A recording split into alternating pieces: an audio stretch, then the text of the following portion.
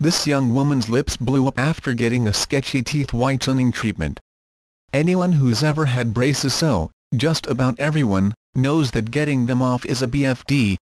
But for one 18-year-old in Scotland, the excitement of finally having perfect teeth turned into a BF nightmare. Abby Kilbride decided to celebrate by booking a teeth whitening treatment with a woman who was recommended to her via Facebook. This woman was not a dentist. After an hour-long procedure, the teen noticed her lips starting to swell and her mouth starting to go numb.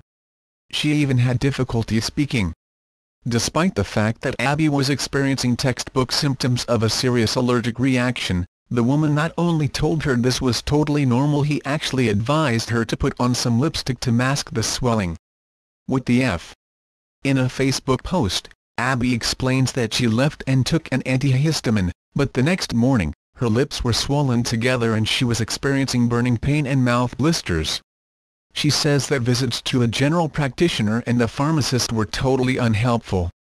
Finally, Abby got herself to a dental hospital, where the experts were able to identify her condition as a severe allergic reaction accompanied by third-degree burns from the whitening treatment. Ouch.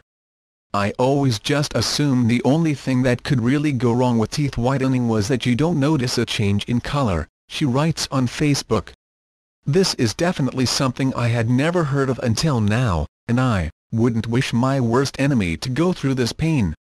Abby's tale is a cautionary one: never see anyone other than a certified dental professional for any type of dental treatment.